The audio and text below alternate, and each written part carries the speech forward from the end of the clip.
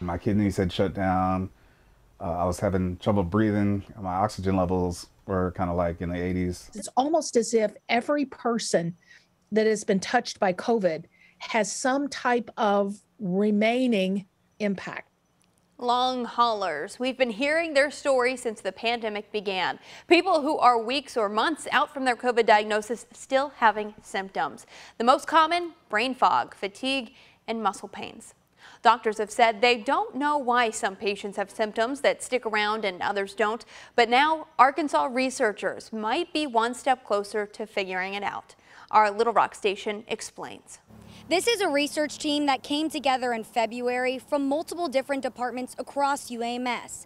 None of them had really ever worked together before, but they all had one interest, figuring out what was causing these long COVID symptoms. Their potential findings coming as a relief for those suffering daily. Surviving's one thing, but I'd like to be back to feeling the way I was before. It's a feeling Tom Harrington hasn't felt in over a year. It just gets kind of deflating because as much as you want to try to do something, I don't have the energy to do it, or my head's hurting really bad. After being diagnosed with COVID on June 21st, 2020, and hospitalized for 11 days, those symptoms still linger. Harrington spent the last several months going to doctor after doctor, trying to figure out why. Any kind of research that could pinpoint a cause, to me, would be a great thing, even if there wasn't a way to cure it. Thanks to researchers and doctors at UAMS like John Arthur, hope could be coming. We found that there's an antibody in patients that have had the coronavirus infection